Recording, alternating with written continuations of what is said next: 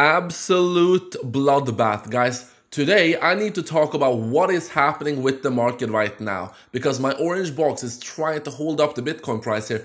Are we going to succeed? I need to talk about what I see happening for Bitcoin. I'm going to talk about a couple of different reasons why you're seeing this, but more importantly, I'm going to talk about what I think is going to happen next because in situations like these, we do have a track record of what is going to come next. So guys, make sure to stick around from the beginning until the end of this video. I got absolutely wrecked. I made one of the biggest trading mistakes I've made in my entire life. I will go through that so you do not make the same mistake as well. So guys, yes, very important stuff to talk about today. Make sure to stick around from the beginning until the end. Welcome back everybody. My name is Chris, bringing you cryptocurrency videos every day, teaching you how to make money in this market. If you're new to the channel, then make sure to subscribe and activate the bell right now. And guys, I woke up to this. What in the blue skies is happening with the crypto markets?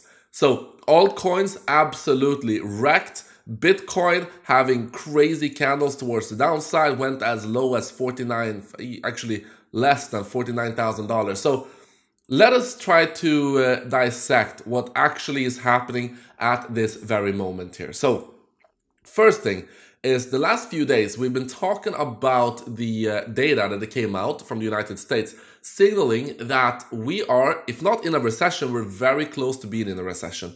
Apart from that, we also had the Japanese carry trade, so the yen carry trade, which I've been talking about at length, where, as you know guys, you were able to borrow Japanese yen basically for free, and then you could convert that to US dollars, and that has been pumping the stock markets across the world. And now with the Japanese central bank hiking the interest rates, all of a sudden the money is not free anymore, and so people need to sell off their assets, they need to sell off their stocks, and they need to return those yen. We're gonna talk about this a little bit more, but just know that these are the key factors that have triggered this downfall and that you're seeing right now. The market is in massive panic mode right now, and if you look at Bitcoin, you can see that yesterday I think we were right here. So the orange box was trying to hold up the Bitcoin price right here. But what I said yesterday is that keep your eyes on when the markets open up today, because if the unwinding continues from the Japanese yen, then you could see some panic in the market. And at that point, I don't really know how low we're going to go. So that happened. And you can see that we had huge red candles here. And right now we find ourselves, at least the orange box here, is holding up the Bitcoin price, which is good. But on the wick here, it went down to $48,000. So keep your eyes on this orange box here. And yeah, I'm going to talk about what I am personally doing in terms of my trades as well. But just know that this is the situation and we're in the middle of all of this. And this reminds me a little bit. This is the same kind of black swan event you're seeing right now as you saw during COVID. Because what is actually happening is that if we look at some of the largest stocks here, the 7 largest stocks have erased nearly $500 billion of market cap in overnight trading. Apple is currently down 7% as the markets open. And this is not crypto, guys. 7% for Apple. This is absolutely massive. And if you look at the rest of the market, South Korea has actually halted all sell orders on the stocks because they're seeing a global stock crisis here. So South Korea has halted their stock trading. I'm pretty sure that Japan has halted stock trading as well. So this is the kind of panic that you usually see when this black swan event happens. And we saw this also during the COVID crisis, like when you saw the COVID drop in 2020. So let us go back here. So let us see. So during this time, you also saw, of course, the stock markets across the world. They stopped their stock markets from trading, or at least selling, so you could only buy. But this went down. So Bitcoin went from like $8,000 down to $4,000 during this time period. However, this was a bit different as well. What you're seeing right now is not as aggressive, but my point is that this turned out to be the best buy-in opportunity during the cycle. And I think that what you're seeing right now, in 1 year, in some time, we're going to be at higher prices. However, I have this caveat though. I don't know how low we're going to go because there's so many different factors to consider right now. But what I do know is that when things like these happens, the Fed usually turns on the money printer. So is this time going to be different? Well, if they turn on the money printer, then you could see this kind of quick recovery. Even though, yes, just like I said, what you're seeing right now is not as intensive as you saw here during the COVID drop, but the overall sphere is the same. So the overall strategy could still be the same. That we're having a big drop, panic across all the markets, guys, because this is not isolated to crypto. This is a global event.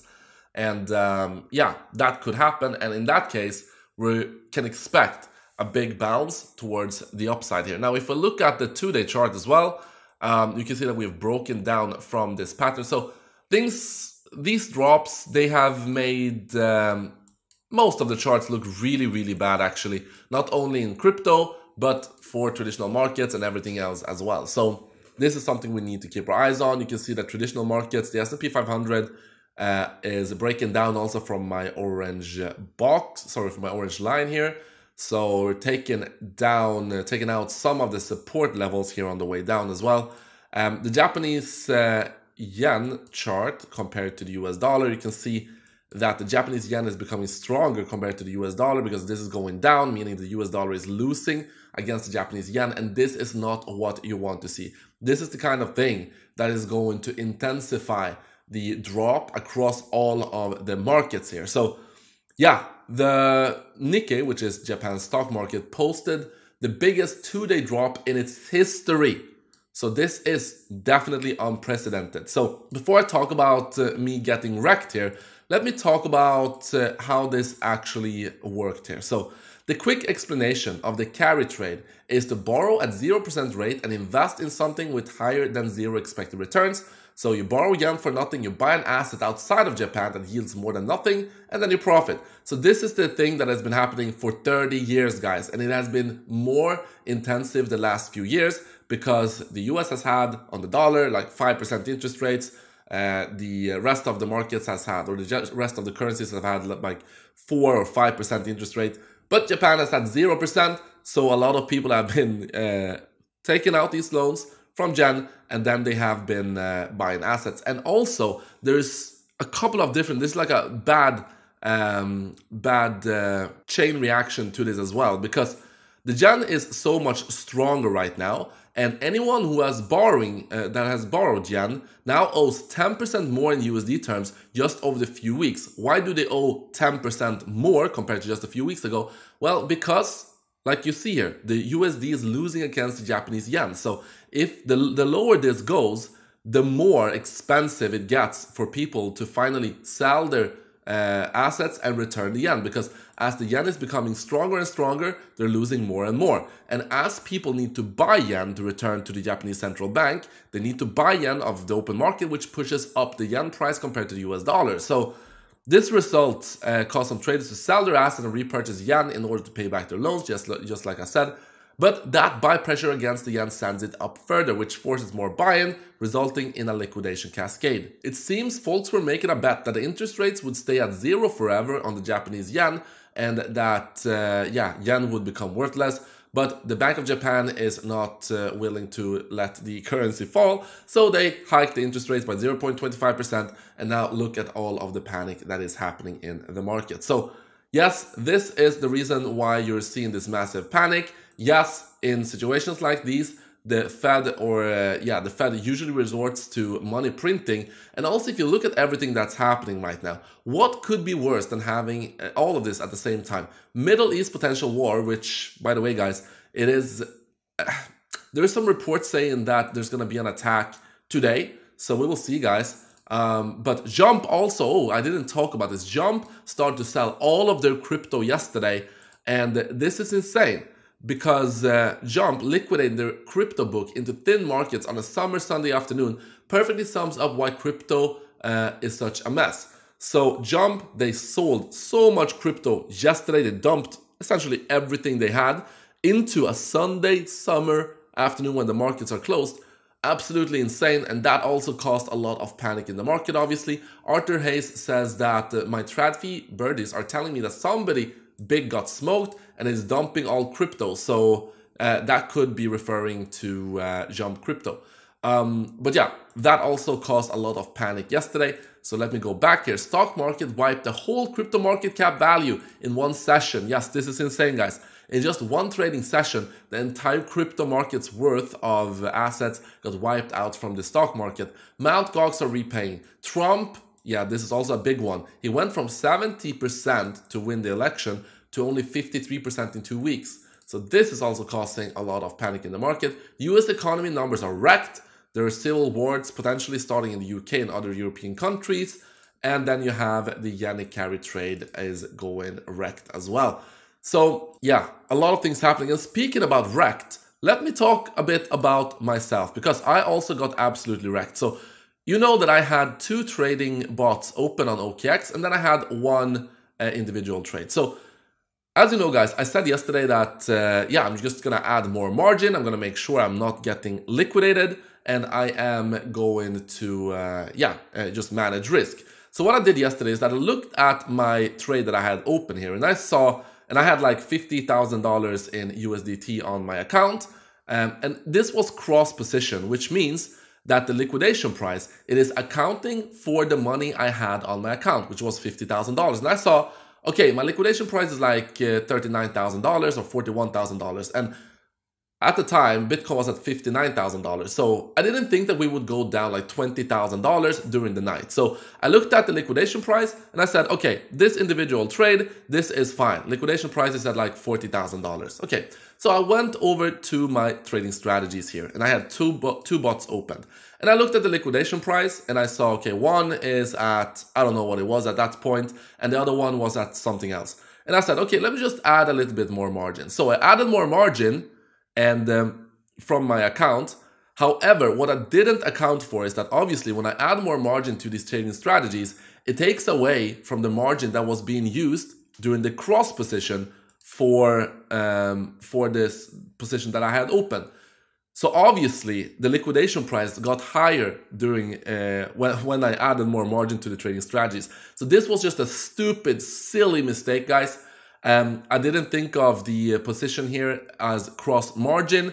I didn't consider the fact that it was using the money I had on the account as margin to lower that liquidation price when I looked at it, and it was at $40,000. So yeah, I don't know what the liquidation price was, but I just woke up and it got wrecked.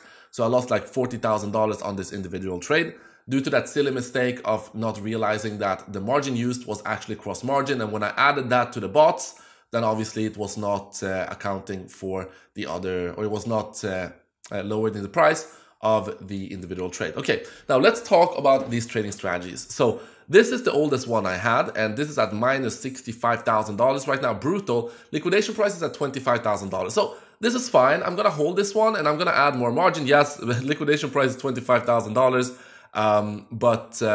Yeah, I think I should be pretty safe on this one. But the other bot I had, it actually got stopped, not by me, but by OKX themselves. So I got an email saying like, oh, we stopped the bot due to risk management or something like this. Which, by the way, guys, is absolutely absurd because I did not choose for them to stop that trading strategy. So that is absolutely insane that they went ahead and did that. I don't know why they closed that one, which was at like minus $15,000, but they're keeping this one open at $64,000. So yeah, I think that that is absolutely absurd why they went ahead and closed that position. Actually, this is the email I got.